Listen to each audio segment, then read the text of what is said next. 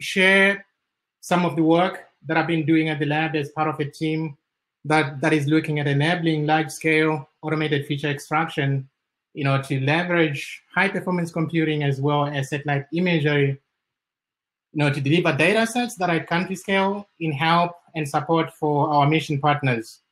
So in the original title, I had deep learning inference as part of what I had, intended to speak about, but then I realized that the work that we're actually doing here, there's another component I will talk about extensively during my slides, which will be about training.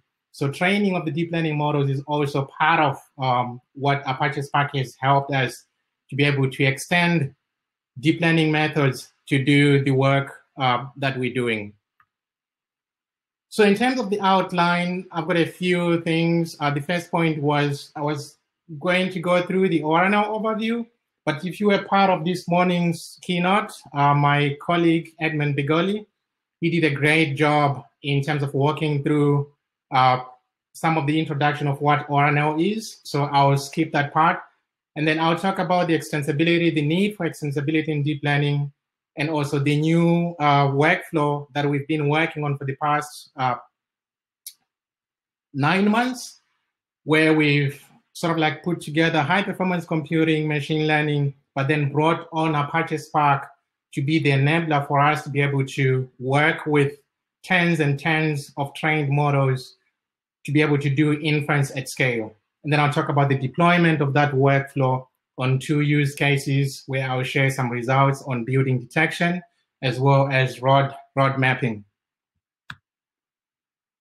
So Edmund already walked through this very similar picture about the ORNL campus. So I'm not going to talk about that. The only thing to highlight on this slide is that ORNL is at the leading position in terms of pushing geospatial science and technologies. So there's a growing capability that we are building, tapping into artificial intelligence and leveraging high performance computing facilities to be able to address some of the hard challenges that we are facing as a community. So this again about the core mission of ORNL. We had a lot from Edmund Bigoli. And this is an example as well of the facilities. Edmund already walked through our summit and the next supercomputing facility that's coming up, Frontier. So as I mentioned, that ORNL is a non-leader in geospatial science and technology. The enabler to this is a multidisciplinary team that is working across, from the domain science people who are informed about the human geography computing, and then human geography studies, and people that are informed from the high performance computing side, and people like myself with a background in machine learning and artificial intelligence. And we all find ourselves working within a division where the big problems that are presented by our customers does require that each of us play a role in enabling a single solution to deliver data sets that are helpful for downstream applications. So I already mentioned that, scalable and high performance computing is forming part of the solutions. And the new thing that has come out of this past year is the growing need for GeoAI as a user capability that we are enabling, and we are now growing this by pulling in some of the foundational aspects from machine learning, but also tapping into some of the social science non-problems to be able to formulate solutions that are helpful for a variety of impact areas. So today, the case study that I'm going to talk about is about why do we need to have extensibility in deep learning, and what is this extensibility in deep learning that we're talking about. So the motivation comes from, that being able to to derive solutions from remote sensing images, for example, it's something that has been known by the community for quite a long time. But with the emergence of the recent advances in deep learning, machine learning, and bringing on top in the mix the high performance computing accelerators, one thing that's been very encouraging is to see that we are now able to derive data sets that can be used to help things from population distributions, infrastructure mapping. In the case of disasters, there's often a request to be able to provide data sets that can enable the field workers to assess the impact of the damage. And what's often easier to do than going into those damaged areas is to have this overhead look, so we can take advantage of the remote sensing images to provide insights of what was before the disaster and then how the disaster affected an area. So through object detection, we are able to build solutions that provide these data sets in time. So high resolution images from remote sensing, as much as they are easily available, and they are cost effective to enable these kinds of solutions, they also do present a challenge that ought to be addressed if you are to leverage machine learning. In particular, one known thing is that to be able to come up with supervised machine learning methods, we need to create labels for the data. The data is known to extend over large geographic areas, so it's very laborious and expensive to label each pixel one by one and be able to train the models.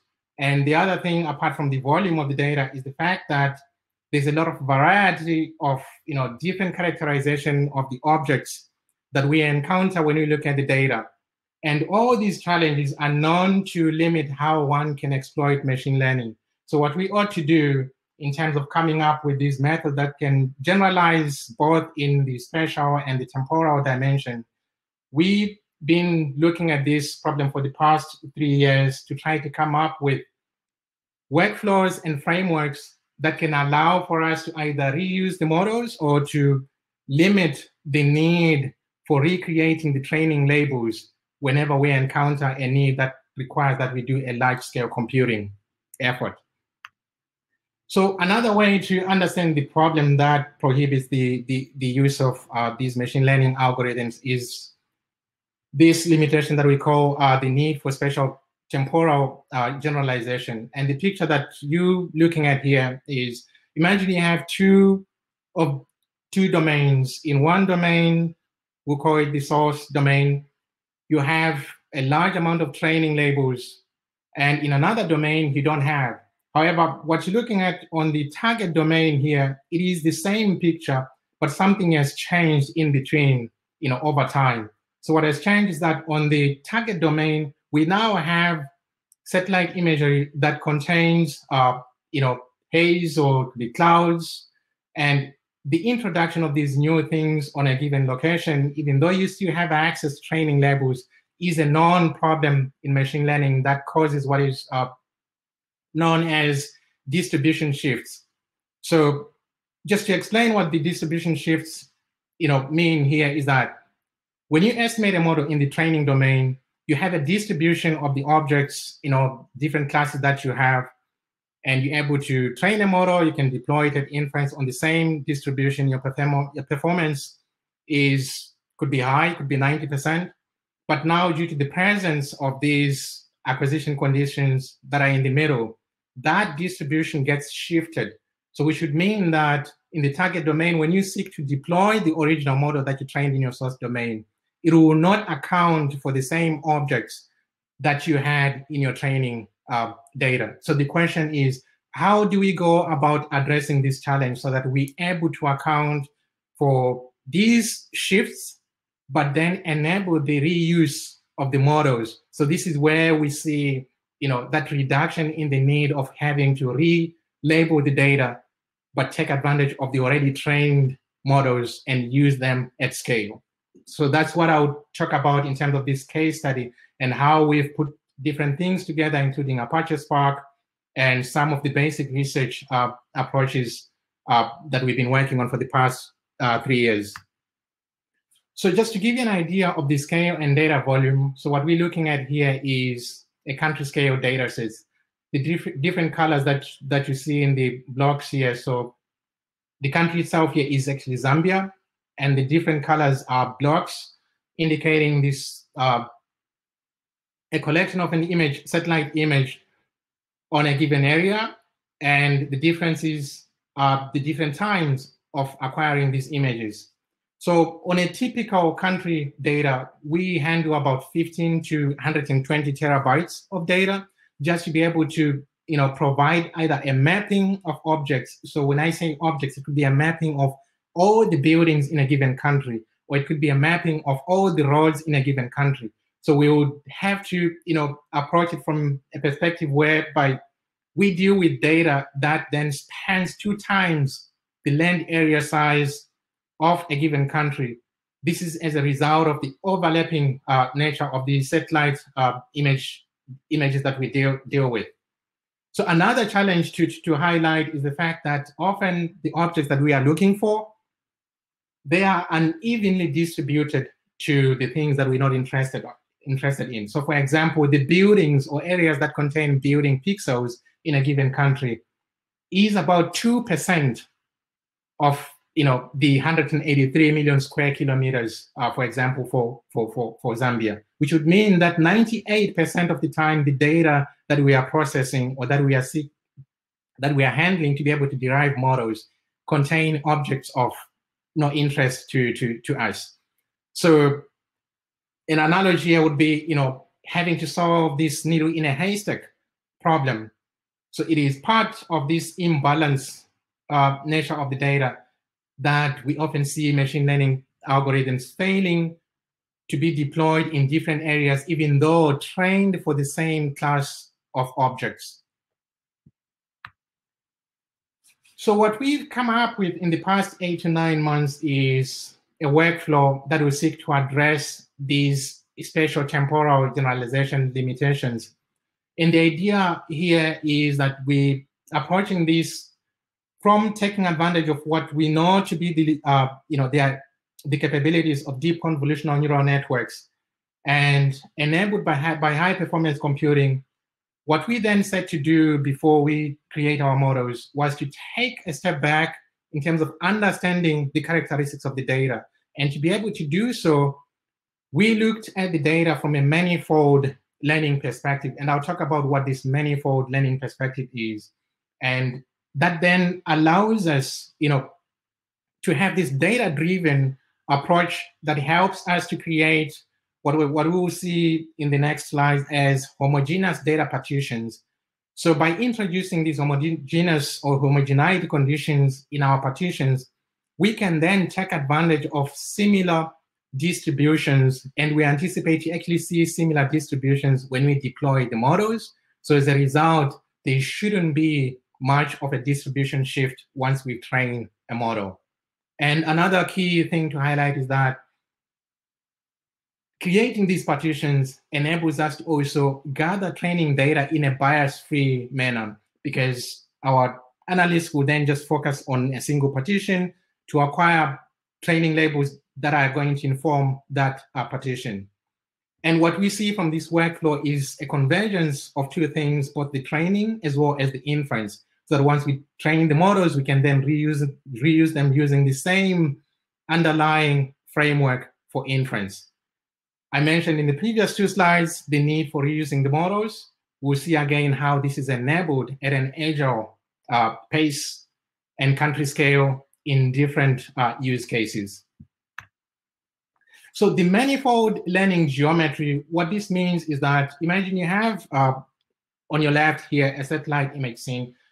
We tile the image into, say, 500 by 500 pixels, and then through some mapping, we create a projection of that image. So what you're seeing in the middle picture here is a projection that comes out via some mapping function. And what this enables us to do is to create, the co-location of things that are very similar. And then once we've created this co-location, we then bring in some effort to try to partition the projected space so that we can end up with a single model that is trained for each of the partitions. And we do this both after training and then at inference to be able to then redeploy models and index each of the partitions to a specific model. So this is just showing a picture of a single image that is projected to this space. And if you bring another image, we kind of have like a similar picture as well, whereby from the zoomed in picture, you can see that, a lot of structures, things that are very similar, or it could be that, these are the buildings, they tend to co-locate. And then as you move out to the tail at the top, you start to see, the co-location of tiles that do not contain, objects of interest. So this is one way we can get to actually, exclude tiles that we would need not to process during inference, and then only focus on tiles that contains the object, in trying to balance that 2%, data that contain pixels of interest versus the 98% that is in the background. So here's another look again on the right, where we projecting instead of the original image tiles, but now looking at the actual, labels that accompany that tile, and you can easily see where the structured environments are. And then on the tails, you see that it's pretty much, bare land. And if we are to train a model, we'll target areas where we have the structured environments. So the framework that we've put together that is, up on the slide here, we call it RESFlow. So RESFlow stands for Remote Sensing Data Flow for Analytics. So the idea here is that once we've pulled out this manifold geometry and done the partitioning, so this will be the offline initialization that is at the top of the slide here. We then create this bucketing formation. So the idea is that from the partition of the manifold geometry, we map each of the partitions, and our intention in mapping each of the partition is that we drop all the co-located images into a bucket. And then the bucket will then inform all similar things for that co-location, and we'll end up deriving a model that is tailored for that. And then at the bottom, the online inference, this is where we seek to reuse some of the components from the offline initializations stage, however, in an inference. Let me step into each of these two components, the offline initialization and the online inference more carefully. So as I mentioned, you start with a set of unlabeled images that is at the beginning, and then we do have a component of what we call a feature extraction, that is a deep learning module that extracts features. So it could be at the, if you're familiar with deep learning models, deep convolutional neural networks, this could be the fully connected layer. And then when you pull this fully connected layer for each of the images that are in your archive, you do then this partitioning using the manifold geometry and this metric space formation function. Its sole purpose is to do the mapping while you're presenting, the partitions. Where do you drop each of these images in terms of these the set of buckets that you're looking at? And after you've dropped the images into the buckets, you then train a single model for each of the buckets. So that is where we have the last part here as the parallel training.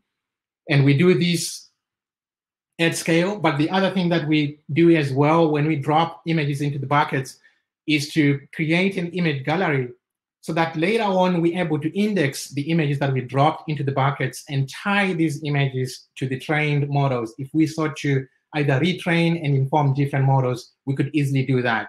And on the parallel training, once we've trained the models, we push all the models into a model gallery because our intention is to reuse these models at inference stage.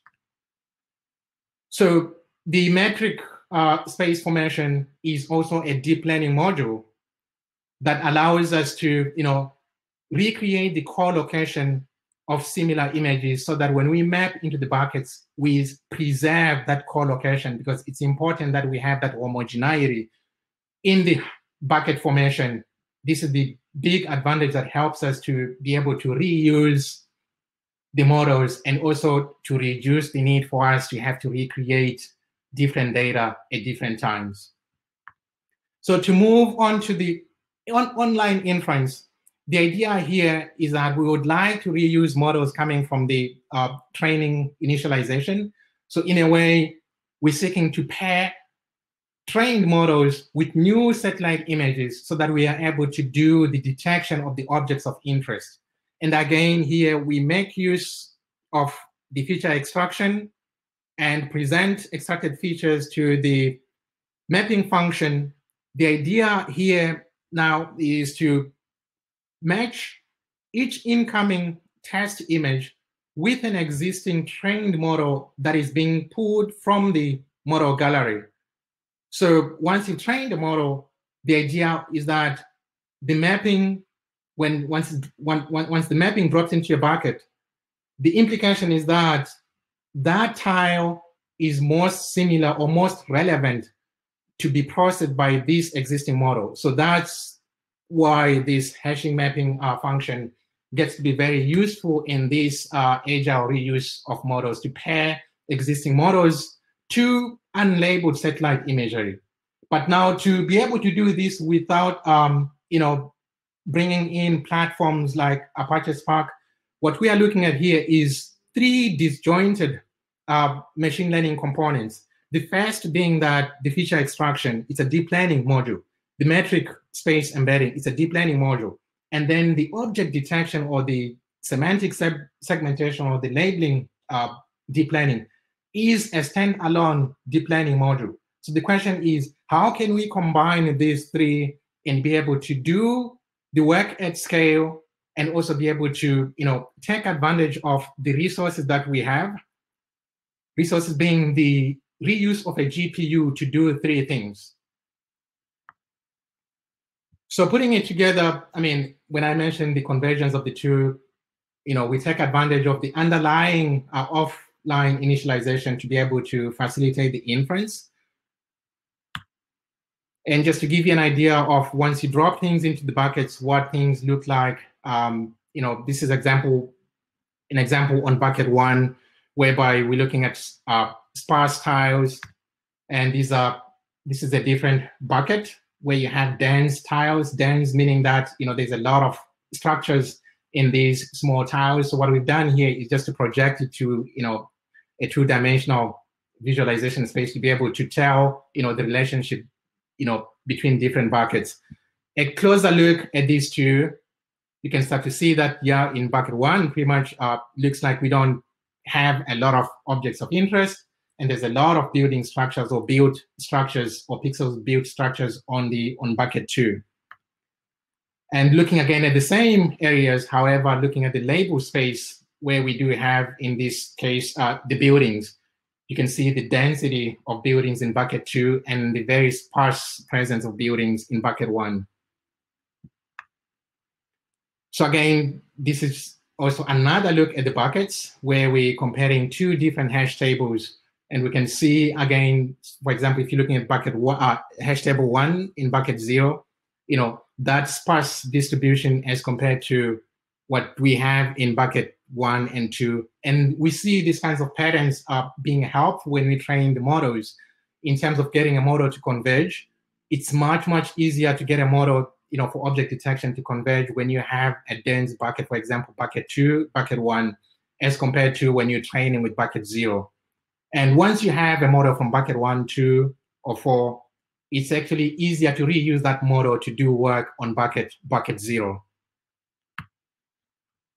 So putting this all together, again, just to sum it before I move on to the Apache Spark component, is that you start with, a large volume of satellite imagery, and we do the partitioning into the image gallery. The idea is that, we do have existing trained models in a gallery that we would like to reuse.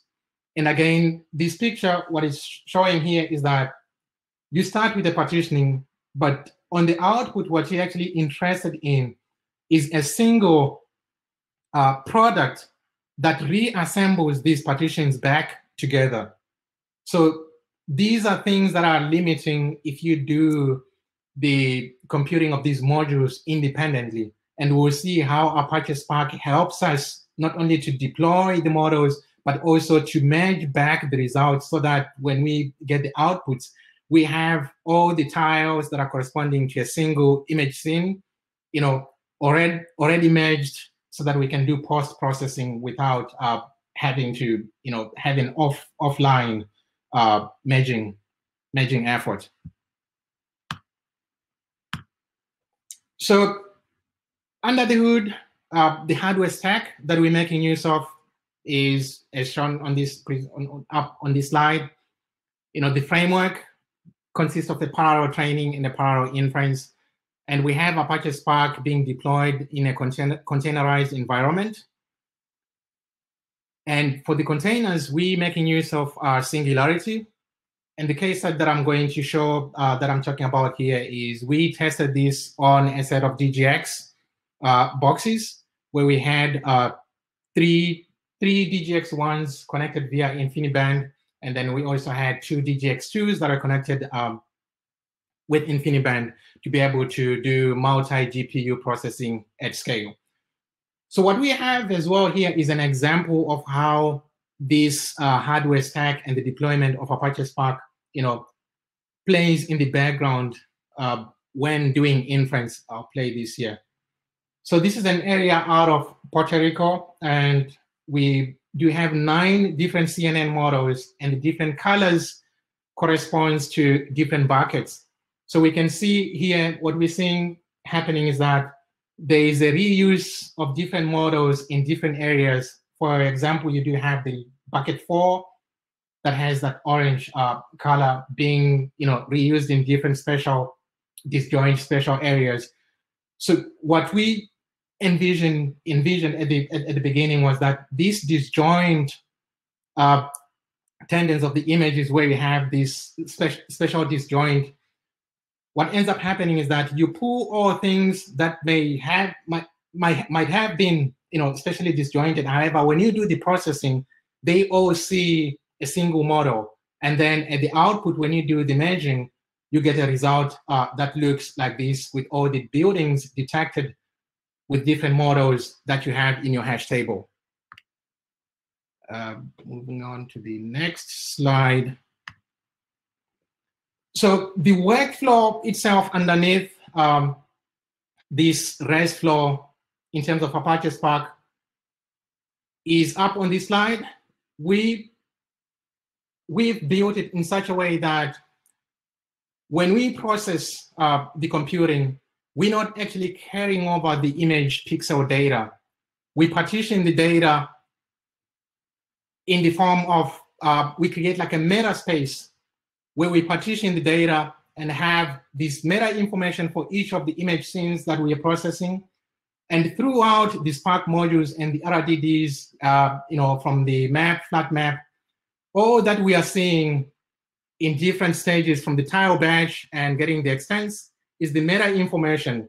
And then at the point where we need to invoke the 3 deep learning modules, that's when we then read from the RDDs. For example, in the middle here, we have the embedding and the hash. So this is the component that allows us to do the first stage to extract, the semantic high-level features with a first deep learning module. And then the mapping component then looks at this RDD with the meta information and does the hashing to be able to drop the image tiles into a given bucket. And if we needed to write these to a database, we do this in another module where we drop things and write to the image gallery. And the group by keys allows us to then have tiles that are corresponding to each of the buckets grouped together. And during inference, we index a given model for one bucket and then present the grouped bucket tiles to do inference at scale. And the reduce by key allows us to then recollect the already mapped tiles so that we have this easier process to reconstruct the images that are corresponding to the size of the image tile that we present at the input. Dalton, just so you know, you've got about 5 minutes left in this session. Okay. Yeah, so this is an example in terms of deploying, the different set of models. For example, we deploying here about 20 models within this singularity environment. And here again, another example, that showcase how we sort of like orchestrate the inference. So the key thing to take away here is that I do have this parameter scene batch size 12. So this is not like, the batch size that's common in computer vision where you're looking at like 256 size of an image file. So the batch size here corresponds to 12 scenes, of which the file size that you're processing at a given instance is about 200 gigabytes. And this maps to about 4,200 square kilometers for processing the data, for a given area. So here's an example of the co-location and reuse of models for building detection, where we looked again at Puerto Rico, New Mexico, and South Sudan. So the idea here is that you collect images from all these different areas, you dump them together, and you run them through the workflow. And what the workflow then does is that it indexes the existing models, for example, shown here in different colors. So that would be a different bucket, green, different bucket, red, different bucket. And what we see from this result is a tendency of reusing, the green and red models in New Mexico and Puerto Rico, partly because, there's a lot of similarities in structures in these areas. However, when you look at South Sudan, that's a different geography and different geometry in buildings. We start to see a purple bucket model being reused much more often as compared to what you have on the red model for Puerto Rico and New Mexico. And here is another example as well in terms of doing road mapping, where we're looking at 2 different countries and reusing models trained in Iraq, however, being deployed in Venezuela. And keep in mind that when we deploy in these other areas, for example, in Venezuela, we're not actually retraining the models. We're reusing the existing models that we trained in using data from other areas. For example, Iraq here. So quickly to sum up here, here's some of the throughputs that we got from the building detection case study, where again, the main portion here is that we're combining 3 modules and being enabled by Apache Spark to run through all of these at once and getting such throughputs. So I was going to sum up with some of the limitations and considerations that we've seen encountered during the process, and these include how to repartition your data to be able to do to have an even distribution during the RDDs. And one of the painful things that we encountered then, and I'm hoping that with Apache Spark 3, this has been resolved, is the fact that the GPU support was not friendly at the time that we did this with Apache Spark 2.4. And also another limitation was the fact that handling T files from geospatial was not something that came with the Apache Spark. And I'm hoping that as we move ahead, we'll start to see more and more of these capabilities being built into this platform. So just to acknowledge, my teammates, colleagues, in Oak Ridge National Laboratory, this work has been due to a lot of help from different people. And if there is any question, I've got my contact at the bottom here. I'll quickly just turn back my video. Maybe if there is a chance to do like one question, I'll be happy to. I think I'm going to go ahead and ask a question or two. When you showed what you showed with Puerto Rico, New Mexico, and South Sudan, and also the road comparison, is this giving you a way to get a feedback cycle to know where you might need to go do some more model training and create new models? Yes, Great. It is. That's a great point, because we start to see where the originally trained models are sort of either starved in terms of being able to do object detection, So now it becomes very clear to be able to know that, oh, okay, we see that bucket 4 is struggling, and we then go on to build a case to enhance the data for bucket 4. Nick's got a really quick question, and then we should probably wrap up and go to the next talk that's starting presently in this track. And he's asking, what's the balance today between the public and private sectors as they're doing research for this sort of thing? So yeah, I mean, he's surprised to hear this coming out of a government lab. I'm happy to say this is U.S. tax dollars at work, but you know, do you have thoughts on that briefly? Yeah, I would say, I mean, yeah, I've seen a lot of this capability also coming from industry. And keep in mind that the scale that we are doing this for us, because we're taking advantage of, for example, I mean, the supercomputing facilities, when we create these data sets, we're not actually creating like a competition space with the industry. But however, you know, enabling some of these science products so that, I mean, some of the downstream applications can become a lot easier, because I don't know of many people, even in the industry, that are able to process, you know, the data volumes that we handle and be able to actually do this at large scale. Well, thank you very much for your talk. Thanks for sharing your email. I'm sure people will reach out. Let's hop over to the next talk, and thank you very much. Thank you. Thank you.